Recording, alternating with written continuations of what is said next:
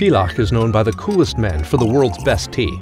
Even the British know that. What else? And Villach is the most appealing city for precocious teenagers, post-pubescent Asians, and likable rockers, for comers in, for amateur photographers and their long-suffering wives, for best friends, snazzy salsa and merengue dancers, proud owners of braces, and full-bearded alpine unicorns, for off-duty lumberjacks, for blonde Amazonian drindle wearers, and young princesses waving shyly. Villach is the South's capital of education and training. Children slide and climb through the educational system with a fair amount of creativity.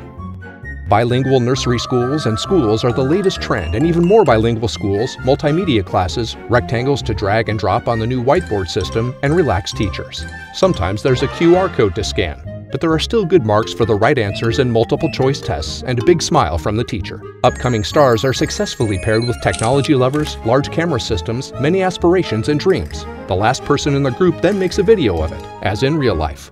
Then there are frantically pointing, ambitious lecturers and students who can't actually see anything right now, future lab technicians crazy about technology, and mothers with a master's in multitasking.